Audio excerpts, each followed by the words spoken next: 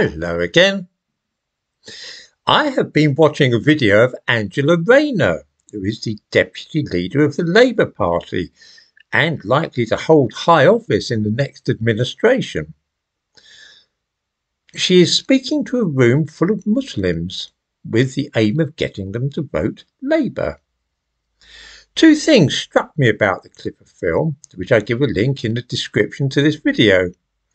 The first is that although this is a Labour politician in the run-up to a general election in Britain, and she is canvassing for her party, she says nothing whatsoever about Britain. No mention of the National Health Service, nothing about taxes, education, the economy, immigration, not a word in fact about anything to do with this country or any of the subjects which ordinary people care about.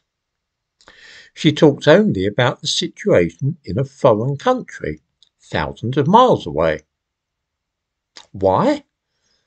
That's simple.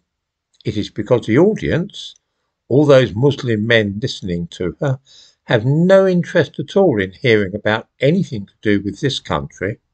They are only concerned with a Muslim territory in Asia. That is shocking, although not altogether surprising. The other thing which is also shocking is this.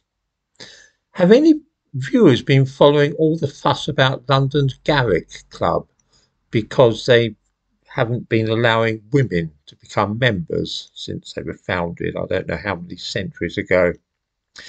There's been a good deal about this in the papers, and the general feeling among left-wing and progressive folks is that in this day and age it really is a bit much. There are still clubs in this country from which women are excluded.